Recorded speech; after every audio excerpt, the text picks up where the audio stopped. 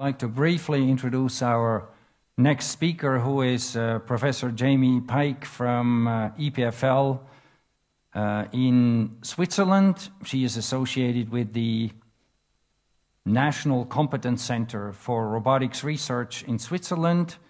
She was previously at Harvard University, and she has a long-standing interest in what's called soft robotics and robot origami, you know, that the Japanese folding technique, you know, where you can make all these nice things. Now, instead of doing it, you know, with regular paper, you know, doing it with the robotic structures. So, is everything set up? So, hi, Jamie.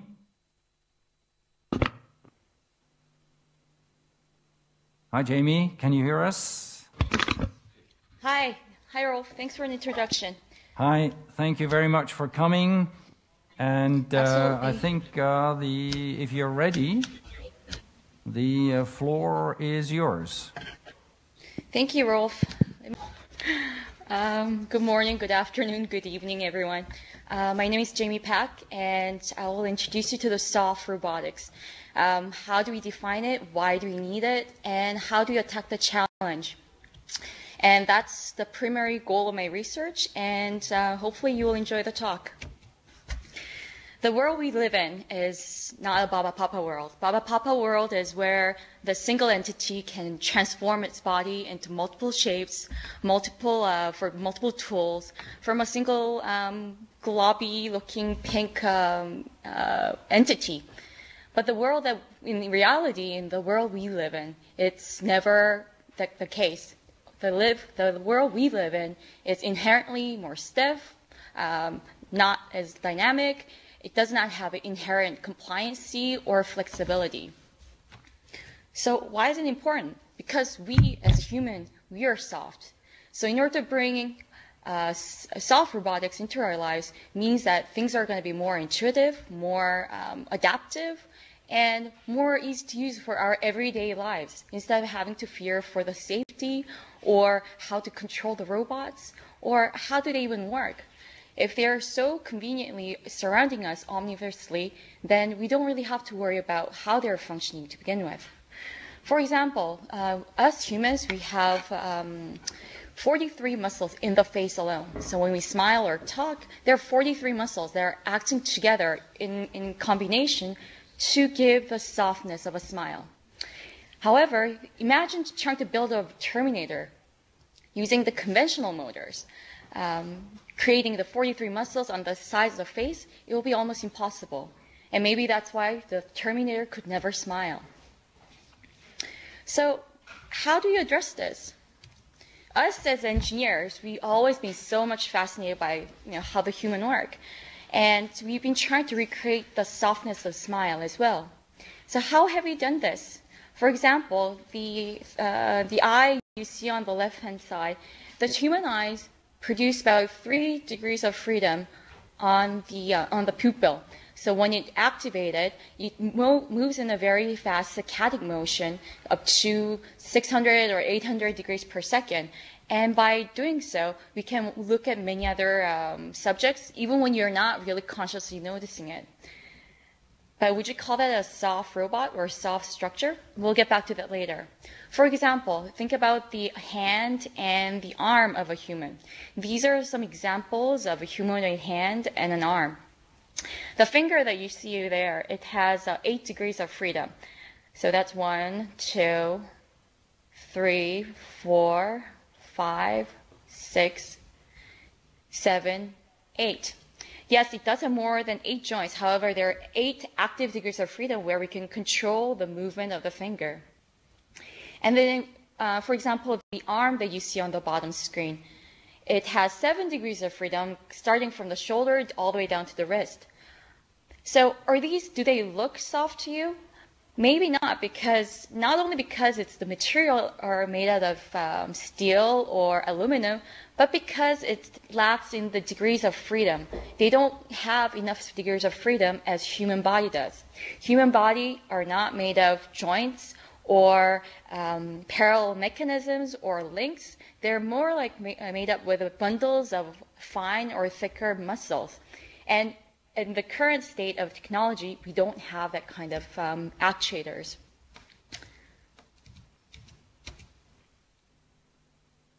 So what are the good examples of multiple degrees of freedom? Because that's the one I want to achieve.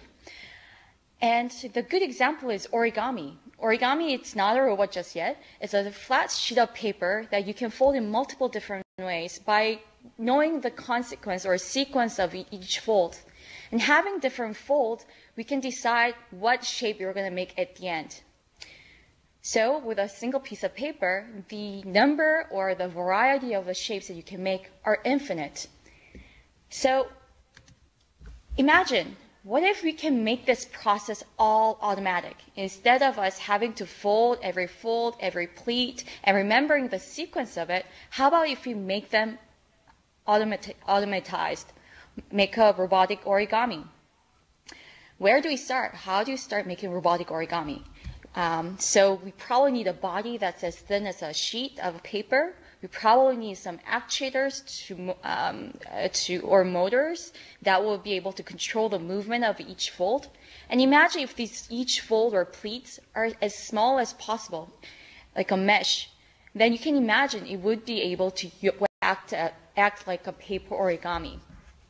And the mathematicians have come to a conclusion where if you make them into triangular shapes, that will be most versatile pattern for an origami structure. So this is a schematic that we made for a potential origami, Robogami, I mean. So by being able to control every single fold or every single pleat, we can control what shapes it's going to transform into. The space shuttle, the flat sheet, the ball shape that went through the hole, they are using about 40 degrees of freedom on that single sheet. So if you were to look at the proof of concept that I had made and previously, this is one of the proof of concept where this is about 5.5 centimeters by 5.5 centimeters in square altogether, has 40 degrees of freedom in each folding edge, and it can create a couple of different shapes from a single sheet of Robogami. The first one was obviously a triangle, and the second one is, I think it turns into a frog and then a hexagon. So frog with 4 legs, and then it gets into a flat hexagonal shape. So that was one example of the proof of concept of the Robogami. And then we have another one with a different composition of materials and different motors. So the next one is, I think it's two shapes going from a 3-dimensional pyramid. So the materials are different, but the idea of carrying on the Robogami is similar. And this one is becoming a space shuttle from a single Robogami sheet. So they're both about, size of your palm. If you have bigger hands, maybe half of your palm size. But what are the technical challenges to go to a step further? How do you make a multiple, infinite number of the shapes that you want to create that it reacts to the environment? What are the key challenges that we have to address? The major and the most important challenge is the actuators. Unless you have the correct motors that understands the command in the programming, you won't be able to control how this Robogami works. The second is the circuitries or electronics. They need to be able to bend and move out of the shape and still be functional and still maintain its conductivity throughout the transformation of a Robogami. Another is the body of the robot itself. Not only it needs to stay stiff in the areas that when we want them to be, but also be very flexible and supple when we want them to stay and transform. So like I said, the actuator, the electronics, and then the body of the materials is super important for achieving the overall active degrees of freedom of a robot. And then actually, because the Robogami is such a thin shape, that it's super important that have them in a full integrated circuit and a full integrated body in all single entity. So here you can see a couple of layers of the Robogami. They are representing a device layer, a structural layer, and the circuit layer, and the via layer. The via layer will be able to connect all the layers from top to bottom so that their electrical integration is complete. The circuit layer must be there so that we can carry on the command throughout the sheet between the edges, between the folds. The structure layer is able to maintain the form of the shape of the Robogami. That's why it needs to be able to create in the multi-material sense so that we can choose and pick and choose which side will be stiff or not as stiff. So what are the challenges in creating a motor in such a thin matter? Because it's such an unconventional and very odd proportion to its torque output, it's important to look at different types of material, because with conventional wire or electric motors or pneumatic motors are not quite suited for this scale. So we look into the domain of smart materials. Smart materials are the materials that react to temperature, UV light, chemical pH level, or chemical fume. So depending on what kind of smart material you use, you can use it as an actuating force. So here in the chart, you can look at a couple of different smart materials that can be possible candidates for creating a new generation of actuators. I have chosen, among these choices, I have first generation, I chose SMA, also known as a shape memory alloys. They're thermally activated, and then they can be annealed to memorize the shape they are in a different crystal state. So in creating a low-profile actuator, which is also known as an actuator that can be embedded within the Robogami, it's able to make 180 degrees from a 0 to 180 degrees range of motion in about 1 to 2 hertz speed. In order to make this actuator, it's important to go through a new sequence of design process, not only in the actuator itself in the body, but also in the annealing process. And then once this annealing process is properly done, we can actually embed a new memory to the shape memory alloy so that it would move in the domain or in the range that we want it to move. So next question is, if you already have a flat actuator that can be embedded within the 0.5 millimeter thickness Robogami, how do you keep these actuators connected to the programming center or from the sensors or to the body? It's through the electronics and sensors. The example is shown here on the screen. It's a triangular tiled Robogami with red LED lights embedded. And if you see with a hand crumbling the sheet, you can see it still maintains the conductivity even when it's crumbled more than once or twice. So to us, it's very important that the Robogami is able to fold multiple times. So from the 4 square tile, it should be able to fold into 2 square tile and then fold another time to create a single tile. And this is the secret or the concept of origami, being able to transform into multiple different shapes, not only from the shape or structure point of view, but also in the volumetric sense as well. But in order to do that multiple folds, the electronics must stretch out with the folds as well. And because the nature of the Robogami is multi-layer structure with multiple materials in between, the circuit layer must stretch out during the fold of the origami as well. So what are the options, or what are the possible solutions for carrying this out? So there are a couple of solutions that we went through in the different generations. And this is one of the first ones that we conceived, where we introduced a mesh, a very fine micro-sized mesh in the copper circuit directly.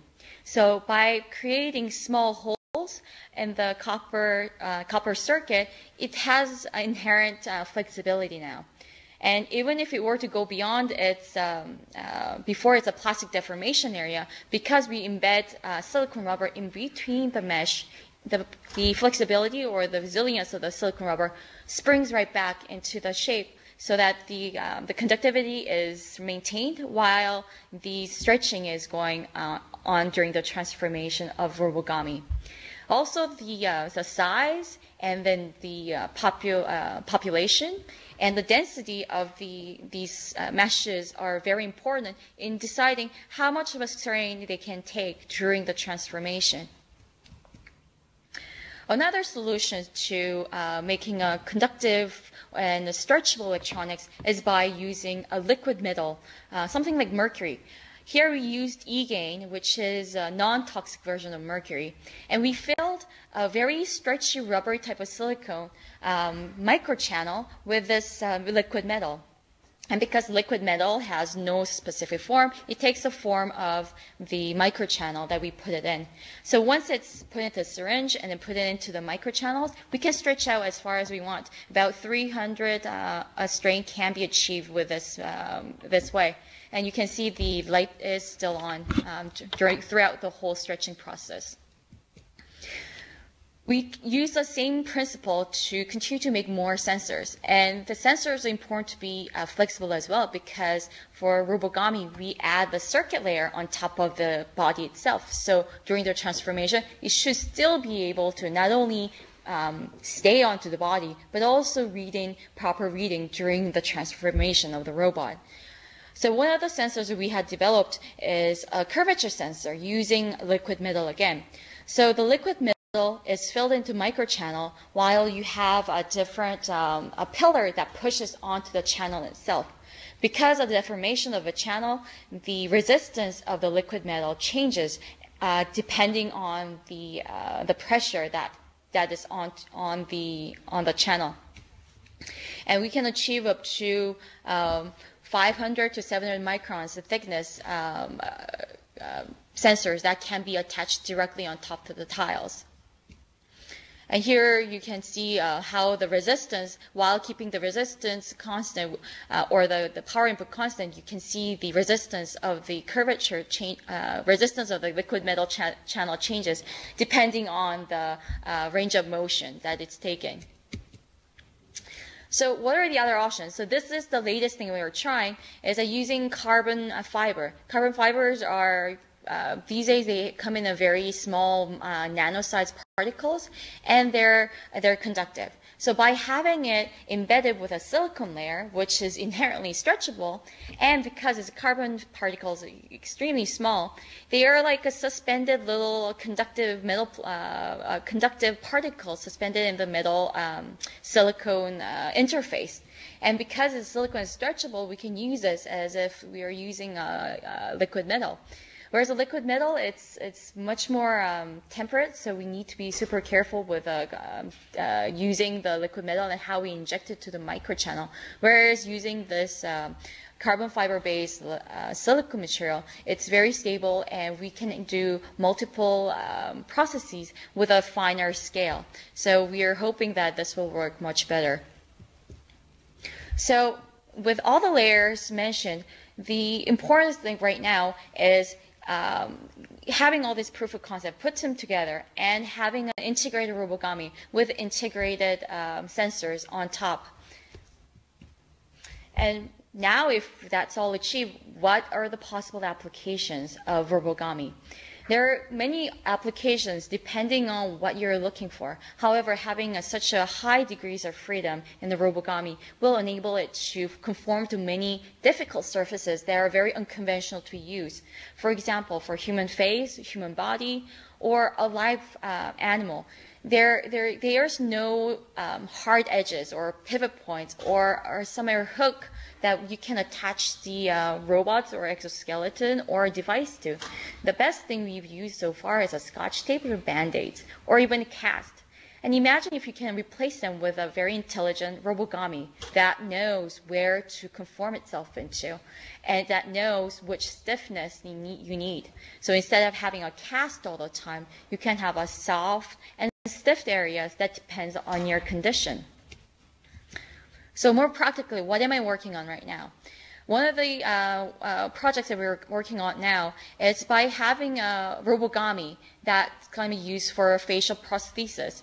So what happens is after following facial palsy, people lose their sensation in the face. And by having a robogami that's embedded with sensors and that can be able to form itself around the face, the vital status of the facial muscles can send back to the robogami, and the robogami can react to it by giving a little electrical current signals or actually physically exercising the facial muscles.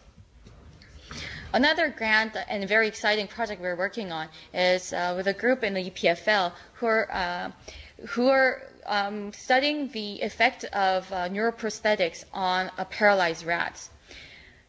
Currently, their device has a treadmill and a weight support system. However, what they need is an exoskeleton for a rat that's about 200 grams and be able to move its leg instead of having a physical therapist next to it all the time. And by that means, you can have controlled movements. You can have exact control outputs of what has been done to the rat. So what we are envisioning is, during the concept of origami, we are envisioning a system that robogami that encompasses, or robogami suit that the rat could wear on its hip area and the lower leg area, so that it can control the movement of the rat. Again, the concept of origami still carries on because the shape of the leg changes all the time, and unlike human, the rats have very flexible or very loose skin on top of their muscles. So there is not much of a boundary, or there's nothing that's fixing the skin back to the muscle. Hence, it's very important that the device that's attached to the outer side of the skin of the rat must be able to conform very nicely during the transformation or during the walking process. So one of the solutions that we are looking at is developing another soft actuator other than SMA. SMA is it's great for a flat sheet. However, for the rat who requires much more torque on the areas in the joints, we need something more that produces more torque at the end. So these are a couple examples of the soft actuators that we're building. They're made out of silicone rubber again, and they're flexible, they're stretchy, but by having multiple chambers are connected by an airway, we can control the shape and then stiffness and then the torque output at the end effector. And we envision putting these on directly onto the suit. By having a selective areas on the body of the rat, we can decide which actuator to put where, and we can design specific soft actuators for specific regions. Again, these are the new concept of actuator, so that we don't really need to have a real exact defined pivot point, which we don't have as a living being. We don't have an exact pivot point where the kneecap is, we don't have an exact pivot point where the hip joint is, because we have a lot more degrees of freedom than a single pivot point. And by having an actuator that has inherent compliancy, we can decide, we don't have to have the exact pinpoint, but as long as the endpoint has a sufficient torque, we can expect to have a very great result during the testing period. So if I were to wrap up, the soft robot has a grand challenge. It's a different paradigm of technology. It's a different way of looking at robotics. It's another way of bringing robots closer to our lives and blending seamlessly into our lives. But one of the biggest challenges that I think is the hardware. The hardware that is composed of actuators, electronics, and the body itself, and to have them all integrated as a single entity.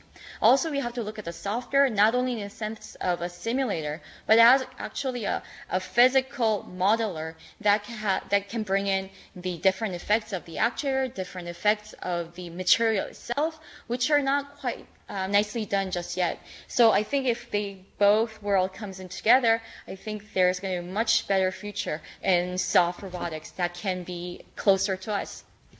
So thank you, and I'm ready for your questions. All right. Okay. Thank you very, very much, Jamie. This was absolutely fascinating, and I think we got another look into the future, you know, what the future might actually be like in terms of really, really advanced robotic technologies. And one of the things that I also find fascinating is that materials are beginning to play an increasing role in robotics. Also, if you look at biological systems, of course, the materials, you know, the muscles, the skin, and what have you, are crucial for the behavior, for, you know, control of behavior, for designing behavior. So I think what you've told us is really at the very core of embodied intelligence, because a lot of the, let's so to speak, intelligence or functionality is already contained in the material characteristics of the system. Right. Right. So that's why it's very important to have I think it's very important to have a physical model simulator. The simulator is a very roughly used term, but in order to have a physical model, it's very important to understand all the effects of the material. And then on top of that, we are putting the actuators. So the combination of this would bring a different aspect to controlling robots. And especially if they're in a modular form, I think it'll be really important to put them all together. So. Right. Okay. So I would like to open the global virtual lecture hall to questions. So do we have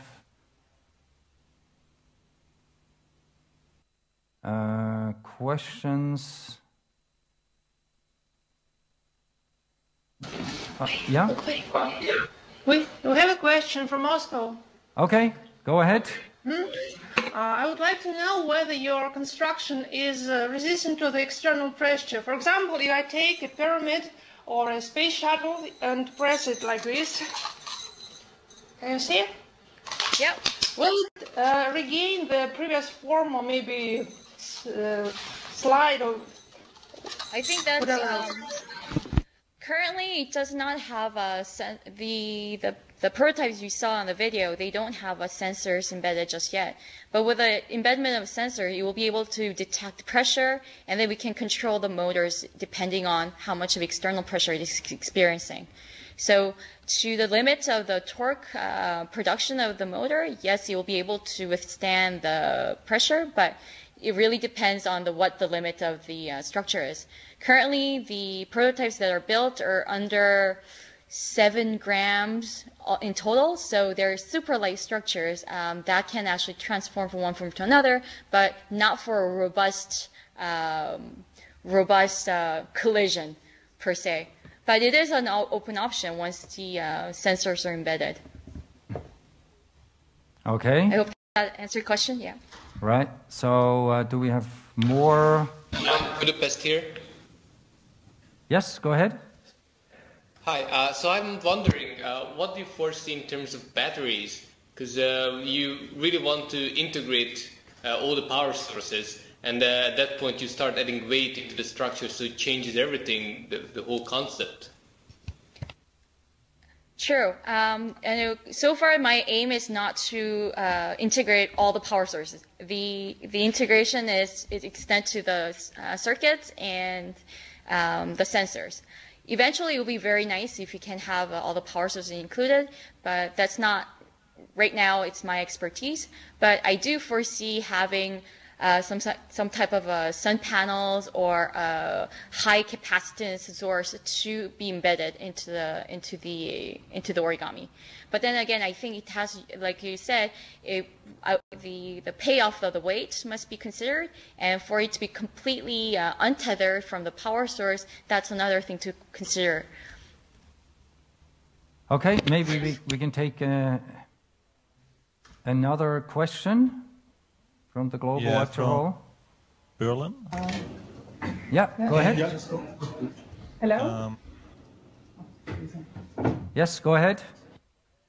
Yeah, is there any plan to implement kind of a computational system in those Robogamis so they can adapt by themselves to new situations?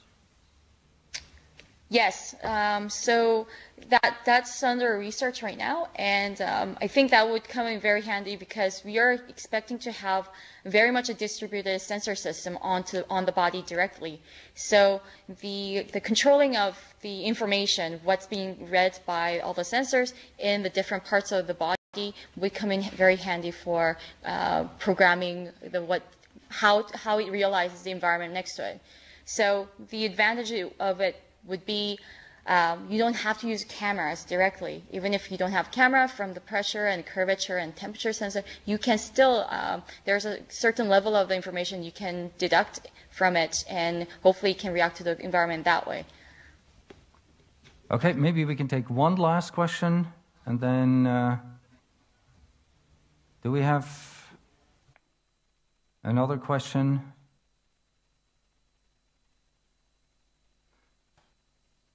Maybe I can ask about the control. As I was mentioning, you know, part of the control is contained in the material characteristics. For example, these soft, air chambers. Right.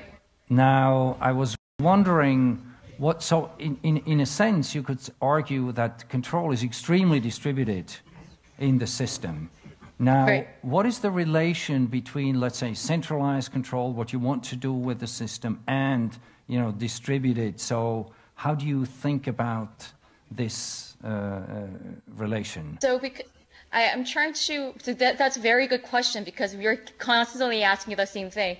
And it really depends on the actuators as well, because we are in the process of developing new actuators. So do we change the whole concept of programming or the control depending on each actuator? Or do we think in more of the Robogami sense? We just look at the module and then see what's input and what the output is. So that's the same question we're asking all the time. And currently, the direction we're trying to take is stay in the concept of Robogami, where we are looking at each module and then looking at the input and output separately.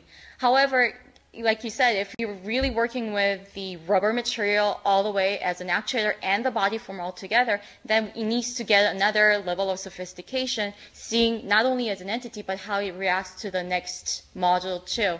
But currently, we're looking at in a more of a global sense. Right, okay. Does that make sense? Yeah, makes a lot of sense. Yeah. Yes. Yes, it's of course, issues that we're also thinking about, and I think soft robotics is really a very, very important development in the field of robotics, and I would say embodied intelligence in general. So, Jamie, thank you once again for being with us and sharing your ideas and your research with us.